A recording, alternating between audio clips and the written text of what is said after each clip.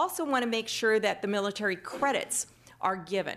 We have such a diverse, right now, accumulation of military credits. Some colleges will give 4 units, others will give 40 units. I strongly feel giving 40 units to a veteran that is just coming out of the military that's trying to get their life together and acclimating and all of the issues that I just stated here, not a wise idea, because we're kind of setting them up for failure. We need to help them acclimate and get themselves going there too.